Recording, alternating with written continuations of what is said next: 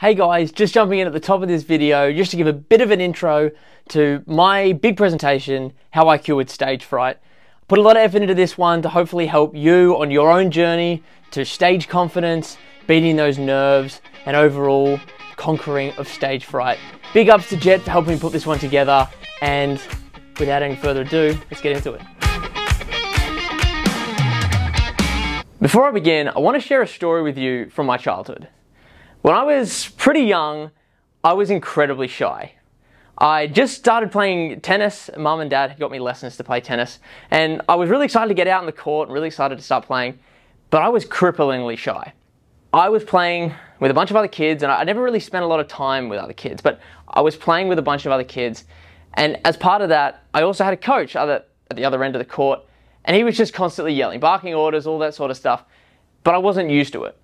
And I sat down with Mum after many a time coming back from tennis saying, I had a great time, but bawling my eyes out.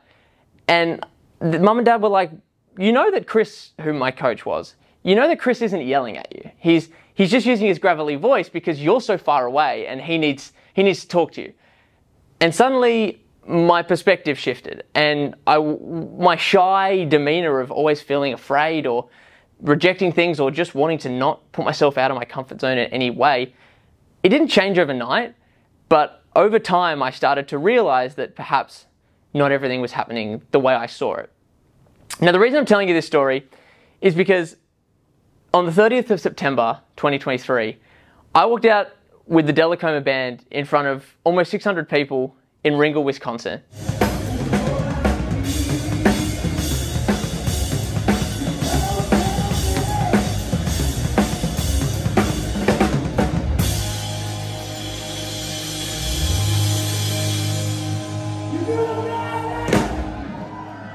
And we played one of the best shows we played all tour. Now, I went from this tennis player who was too afraid to leave my mum's side and who wasn't even comfortable to hang out with the other kids in kindergarten to walking out in front of a bunch of strangers and playing songs in a foreign country.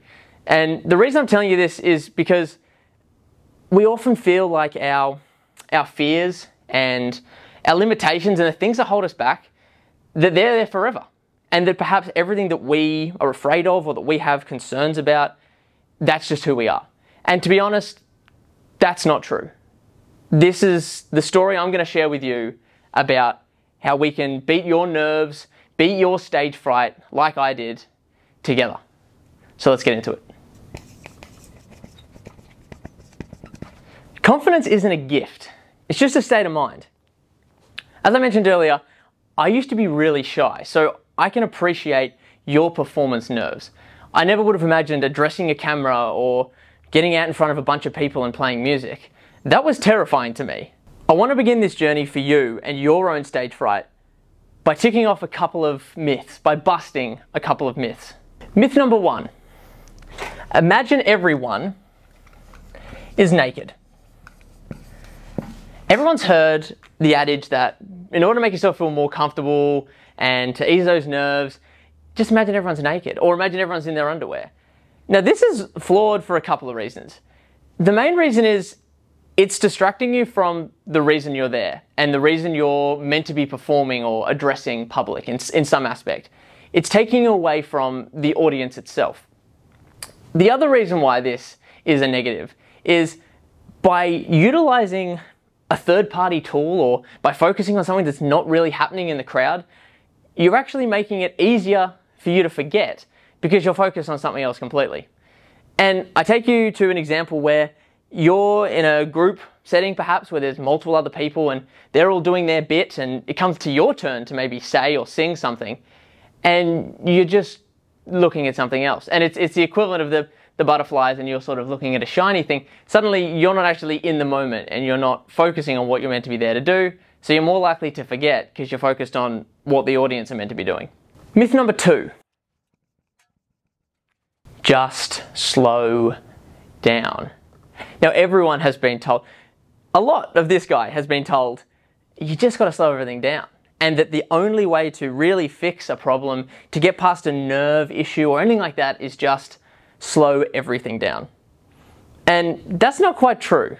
Now, as someone who used to have an extremely fast default rate of speech, that I did not really know how to meter.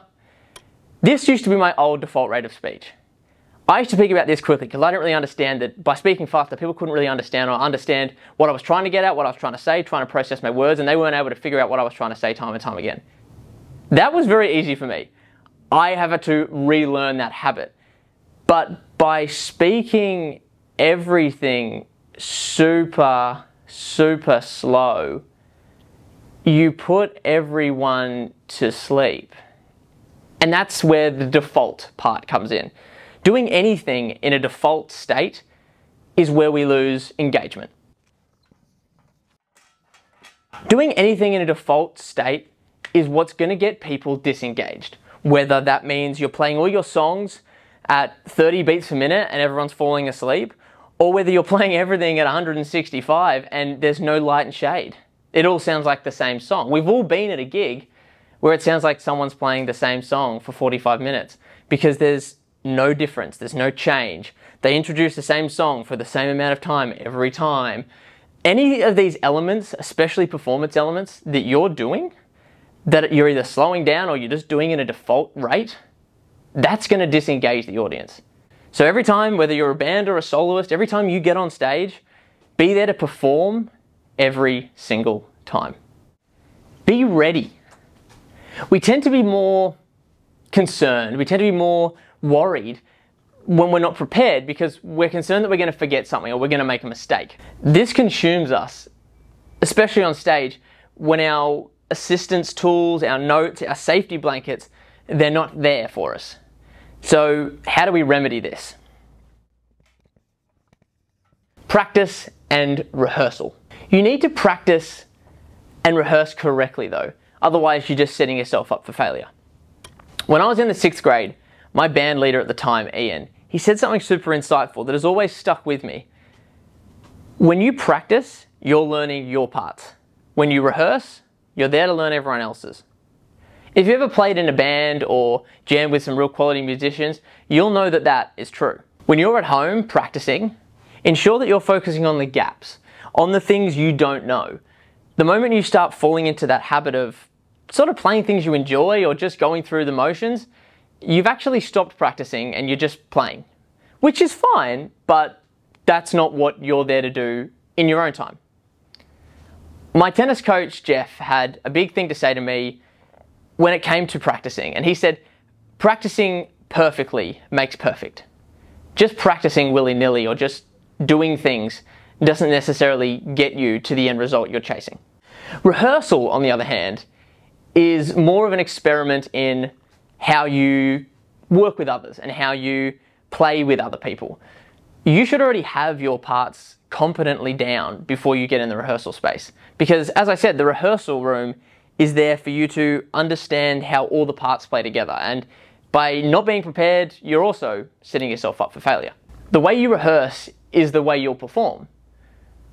So this not only leads to more productive rehearsals, but it also leads to more confidence on stage, therefore easing those jitters. The way I look at rehearsals is the way a lot of, especially jazz musicians, look at theory. I want to know the parts so well that I forget the parts. And by saying that, I mean that I want to know the bits that I'm meant to be playing so well in my own time that when I get in the room or I get on the stage, I'm just muscle memory. I'm just running through the motions because I don't have to specifically think about every moment as if I'm learning it for the first time. So how do you combine practice and rehearsal and also combine combating stage fright all at the same time? There's actually a magic solution for that. Open mics. Open mics are an extremely useful resource, especially if you've never had any sort of stage time before, you've never performed in front of an audience. Open mics are going to be your best friend. Whether you're a band or a soloist or a comedian or whatever sort of performing art you're in, by going to an open mic night, you're not only potentially getting your first opportunity at stage time, but you're also being able to work out what works, what doesn't work in the most raw setting. Testing your skills in front of any audience is only going to help you get more familiar with the foreign nature of performing. This is because the fear associated with being on stage and performing in front of others is just foreign and unfamiliar to you. So how exactly do you get familiar?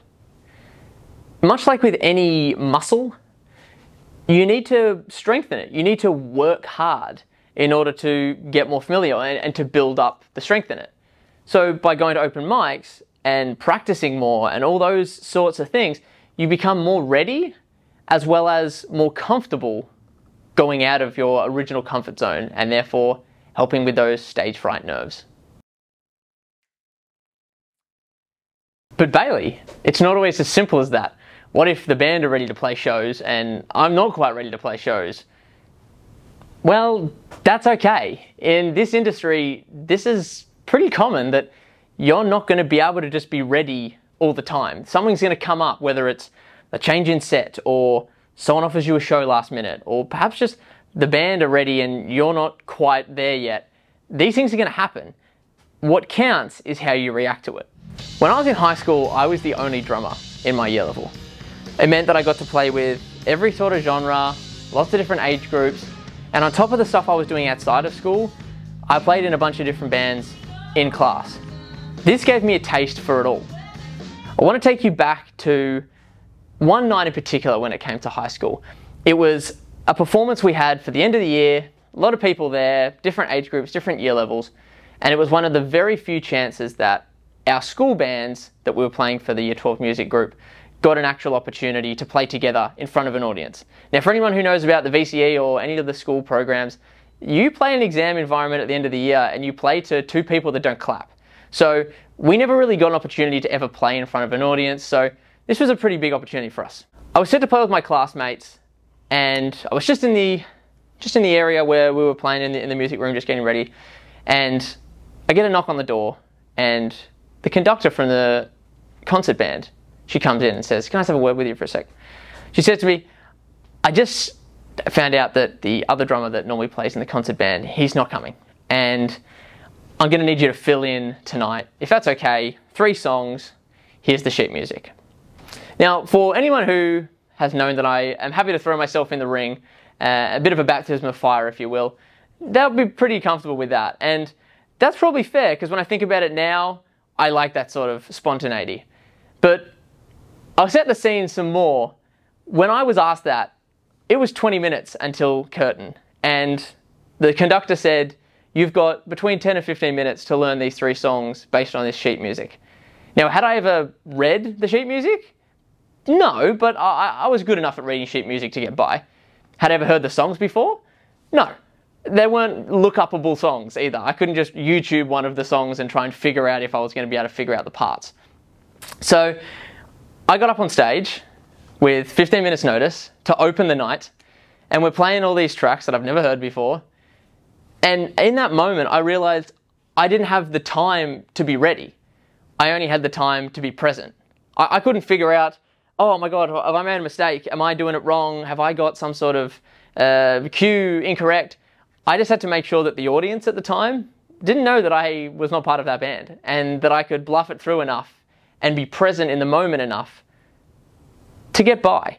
Now, I absolutely understand that a baptism of fire like that is not everyone's cup of tea, and I had not really done that sort of thing before myself, so it was a bit nerve-wracking for me also. But when I was in that moment, I remember vividly the feeling of being free and having really no expectations. I was there to do a job, but there were no expectations on me that I had to do something a certain way, or that I'd rehearsed for 6 months and, oh gosh, I made one mistake and we've been rehearsing for so long. I just put it all out there, and although I wasn't able to be ready, I was able to be present. Be on the lookout to learn. Now, learning comes from a lot of places. Your only job is to be looking for those opportunities. I think that the biggest difference, or the only difference potentially, between those that continually make the same mistake over and over and over, and those that learn from them, is simply how much attention people pay to what's there to be gained and what's there to be learned from an opportunity. So where you can learn, you can ultimately grow. And as a musician, as a performer, as anyone, that should be your #1 goal whenever you're trying to improve. So as a musician, where can you learn? Here are my top 3 places to learn. Number 1, easy protocol. Other musicians, other people that are doing what you're doing or doing something similar to what you're doing. Whether that be professional musicians at big scale gigs, you know, going to open mics and seeing the other people, seeing your mates play, even people standing in front of a camera trying to educate you on something you might not know so much about. Any of those things. You can learn from lots of different musicians, lots of different ways, and that should be protocol number 1. And as part of that, it is a great tool to learn both what to do and what not to do, which are equally as important. Number 2, from the audience, from the people that you're there to entertain or you're there to educate. Whatever the situation may be, you need to factor in the audience and utilize any tools you can to learn from them. People will know, especially if it's not your first rodeo getting up on stage, that the audience will tell it how it is. Whether you like it, whether they're right, the audience will always tell it how it is, and they'll always be upfront with you. So all your job is to just figure out how to learn from that and take it on board in a respectful way. Often our instinct to any sort of criticism, especially when it comes from an audience, is just to reject it because it's something to do with your art, it's something to do with your expression, and it's just those people in the front, they don't understand. And while there is definitely an element of that, I want to give you an example of the stand-up comedian. So the stand-up comedian, they come into the show and they tell 10 jokes at an open mic and all of them bomb. Now, perhaps that was the audience, perhaps that was the room, perhaps that was multiple different things. But then at the 6-month mark, they're doing those same 10 jokes and they're still bombing. At what point is it the audience and at what point is it the material? The idea of a comedian is to make you laugh. So if you're not getting the laughs, then maybe something needs to change. The same is true as a musician. If you consistently play certain songs that you notice kill a room, or you play covers that you may really enjoy but no one even knows, or you're just speeding through things or talking too much and not really getting to the music, any of those different things, if they start to affect the performance in a way that the audience aren't loving, you got to take that feedback on board and you got to learn from that. You got to learn from yourself. And the best way to do that is record and review. By recording and reviewing yourself, like I discussed with my good friend Jet the other day on another video, which you can watch after this one, record and review is the best way to give yourself unbiased, completely objective feedback. Now, understand that it can only be as objective as your eye, and as you look back at your own videos, and I've done the same, you may cringe and want to hide in a bowl, but by the same token, it's raw. It is what it is. If you played that show and you look back at it and go, that was so good, and then you see that you played everything so fast, well then, maybe it wasn't that good. And also, there's nothing wrong with that. That's how you grow, that's how you get better. And doing it in your practice, doing it in your rehearsal, ultimately doing it live on stage. I've done that so many times from primary school to now, and I still do it, to get a better understanding of what I'm doing and how I can go from where I am now to improving based on what I know the audience is seeing. I'm going to share one example with you which I am horrifically embarrassed about, but apologies in advance to any Led Zeppelin fans.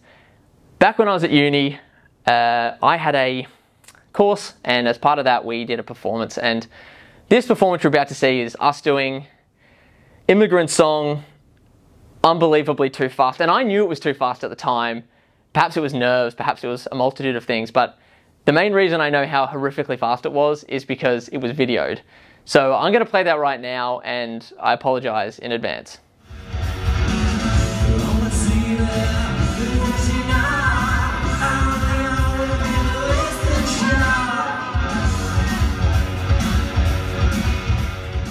Yeah, that was hard to watch. I know. It was hard to listen to. It was hard to edit into this. But I understand that after listening to hundreds of hours, it feels like, of iPhone and GoPro footage like that to better understand my playing. The more resources you use to learn from, you're only going to get better. There's no limit to that. If you want to see 10 gigs a week and all these other things at the same time, as well as recording and reviewing yourself, you're just increasing the amount you can grow. And by growing more, by getting more of that confidence, you're just making it easier to get past that stage fright and those nerves based on real life experience. Empathy is defined as the ability to understand and share the feelings of another. As we watch people try something and experiment and do something for the first time, unfortunately, our first instance and our first instinct is often to ridicule and to judge. But that primal collectivist, self-preservationist in us that wants to always find someone who's a little bit below us, that's not healthy. And as part of that, it also triggers that same feeling when we're on stage. Because we feel, as someone that is objectively judging someone else, that when we get up on stage, someone's judging me. The more you think about how someone made a mistake and, oh, that's a little tiny tweak, I would never do that, the more you're going to be acutely aware that everyone in the audience may be doing the same to you, even if they're not. So by resetting your mindset and by factoring in the judgment of others from an outside perspective, looking at someone else, by resetting that mindset, you'll find that not only are you learning more and you're watching to learn and engage rather than watching to judge and ridicule, you'll find that when you get up on the stage, you're not actually as worried. And the less worried you are, the more you're able to focus on what you're doing. You're able to be present.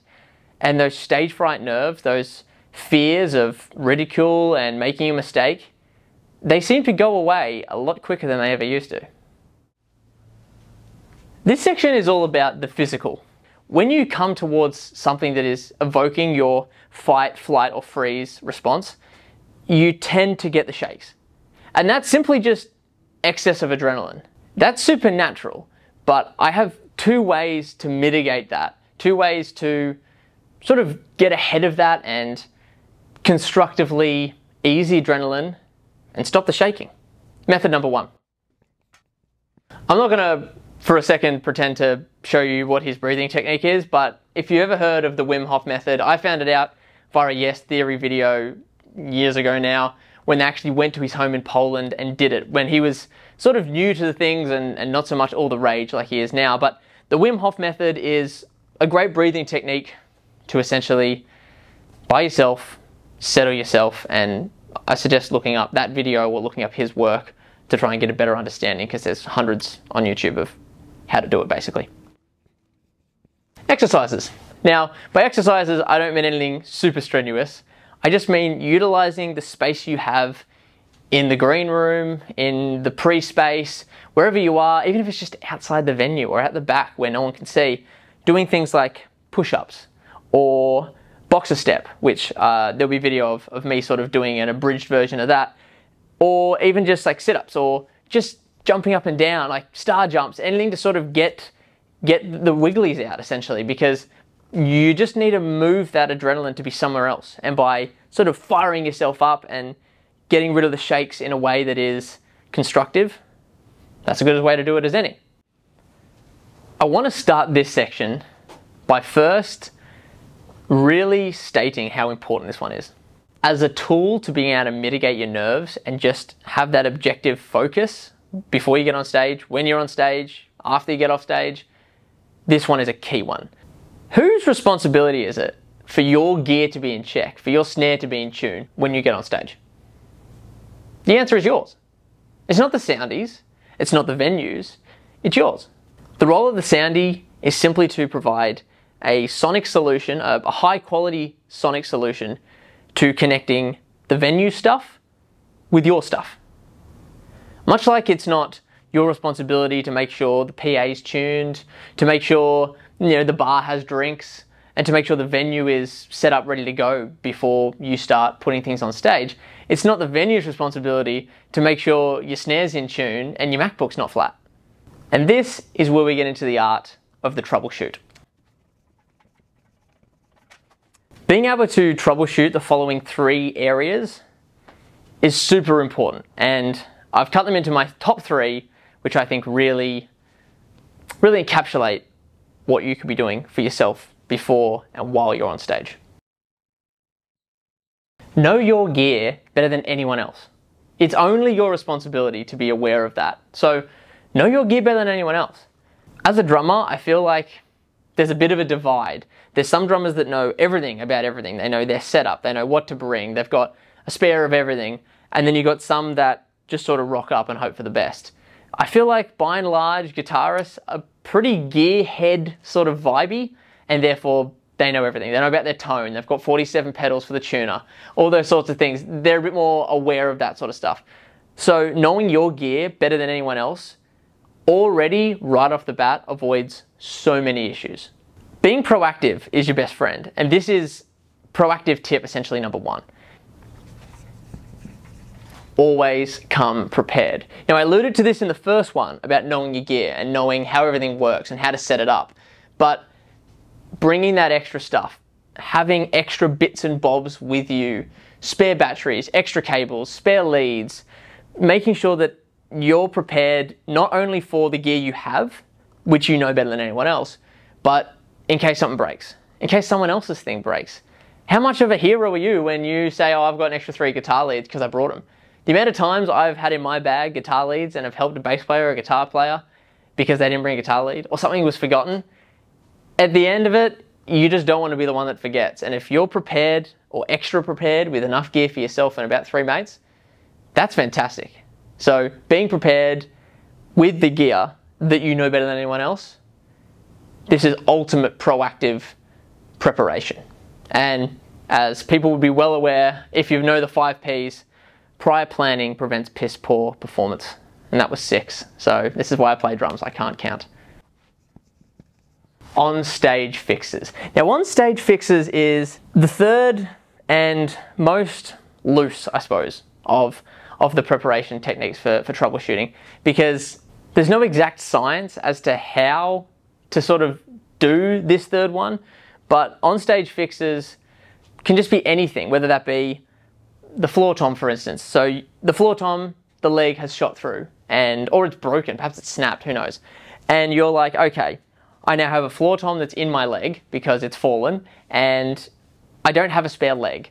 Not a problem, because I got my drumsticks on the floor tom. I'll put another stick in the floor tom. Now, you can't fix that at the time, and unless you have someone very fantastic that's helping you out and teching for you, or someone who's just watching in the crowd that knows how to get up and can help, you can't fix that at the time. But because you were knowing your gear better than anyone else, and because you were prepared enough to bring your drumsticks, you can now think of a way to fix this, do a bit of a half-ass sort of fixing scenario that just gets you by for the rest of the gig, or perhaps just after the song for the next song until someone can source you a better drum or another tom leg or whatever it may be.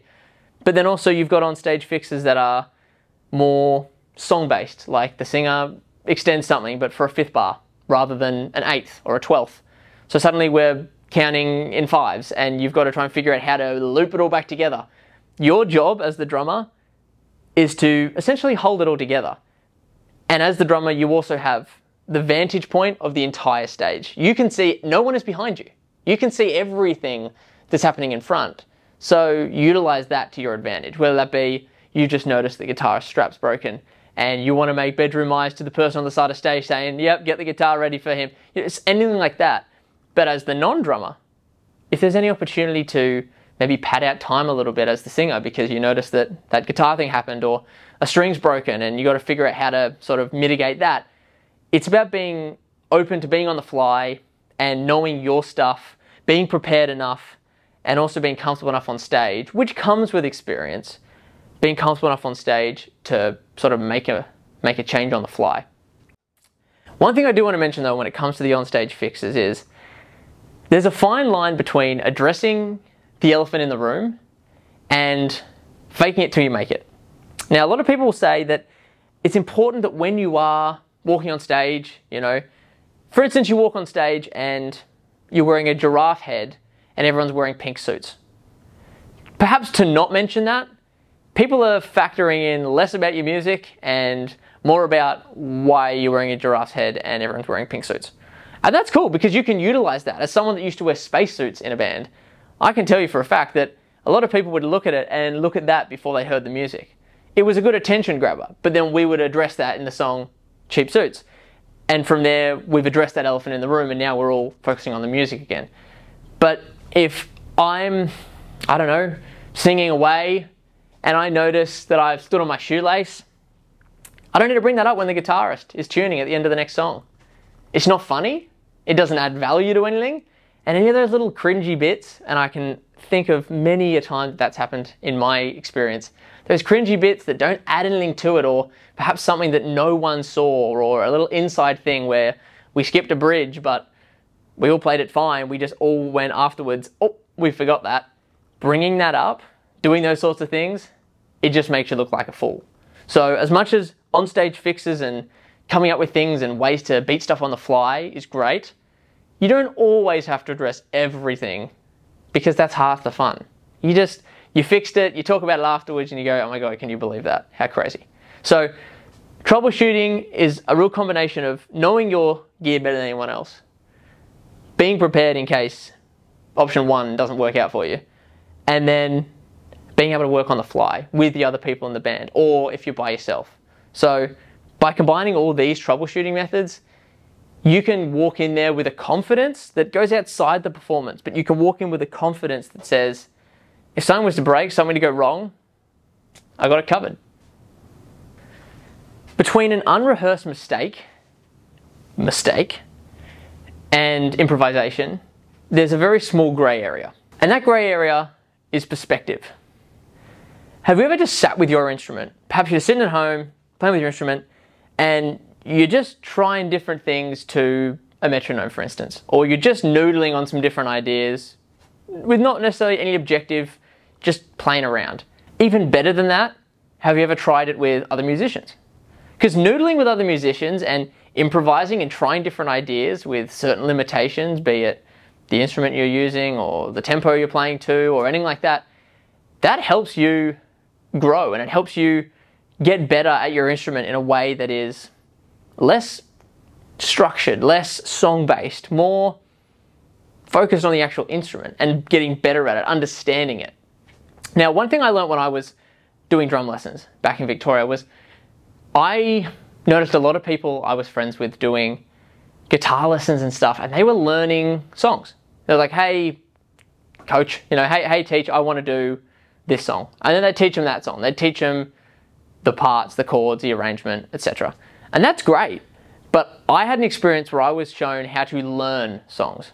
Not just how to learn a song, but how to learn the learning, how to understand that this process is X, this is the sight reading, these are the certain elements, and how to apply certain bits and bobs, certain formulas to other songs. And this really educated and encouraged my own improvisation. So by improvising, I don't just mean noodling any old thing and it sounding like nonsense, which is how I started, putting in random fills that were not really appropriate or tasteful. It's about understanding the conversation of music and where you can essentially troubleshoot creatively. But Bailey, how does that help with my nerves on stage?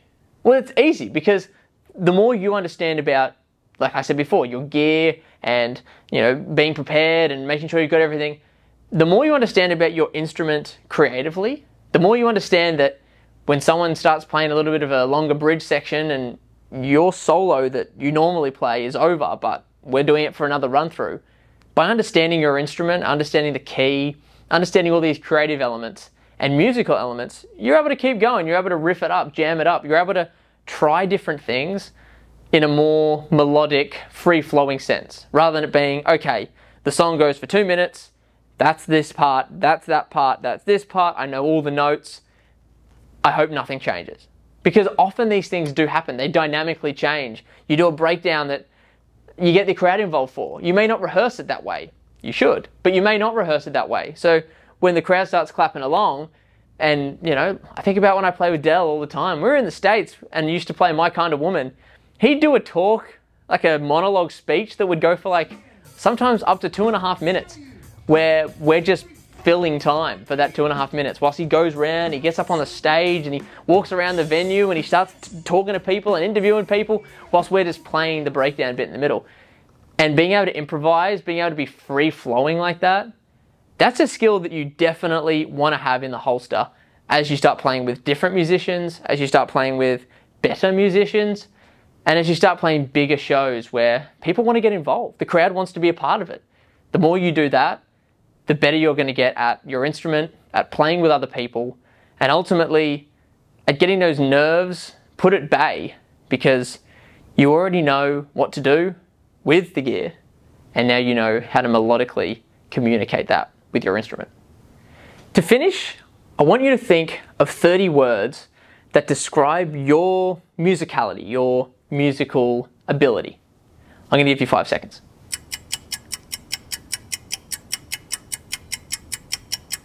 Have you done yet?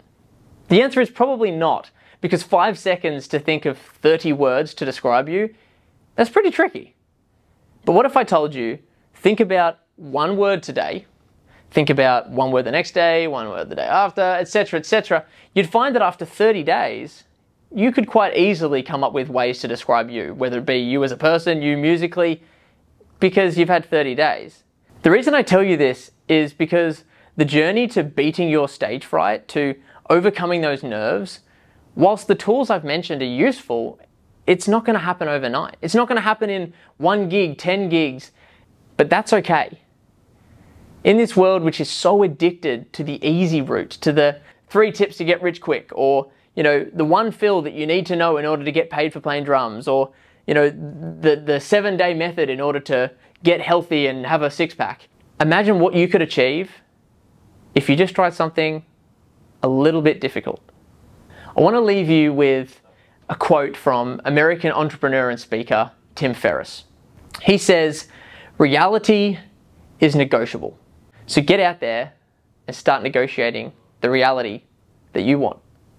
Thank you for watching until the end. I really appreciate it. This has been a big project I've been working on for a while now, and I've been so excited to have it out in the world for you guys to all enjoy. Big thanks to Jet, my main man, for helping me put this together today, as well as everyone that has given me support and given me recommendations on how I can grow this video and grow the community to assist other musicians get to a stage where they're comfortable and they're thriving. If you're interested in connecting with me, you know how to find me. It's Instagram, it's Facebook. You can drop a comment on this video or any other of my videos. There's also the Ask a Muso podcast. If you're really keen to have a conversation, hit me up and see if we can tee up an episode for the Ask a Muso podcast, because I'm always looking for new musical talent to talk to help the audience find their next favorite artists. As always, guys, until next time, I'll see you later.